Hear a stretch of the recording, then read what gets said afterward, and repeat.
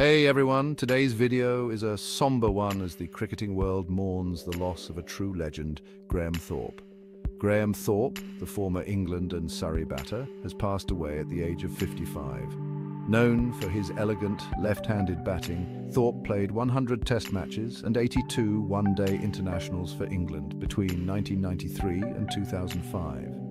His career was nothing short of remarkable, accumulating 6,744 test runs, including 16 centuries, at an impressive average of 44.66. Thorpe dedicated his entire first-class career to Surrey, playing from 1988 to 2005. He was a cornerstone of the team, earning recognition as one of Surrey's great sons. From an unbeaten century on his Test debut against Australia in 1993 to a double century against New Zealand in 2002, Thorpe's contributions were immense and unforgettable. After retiring as a player, Thorpe transitioned into coaching, lending his expertise to New South Wales in Australia and later to the England national team from 2010 to 2022. His coaching prowess led England's men's team to several notable victories.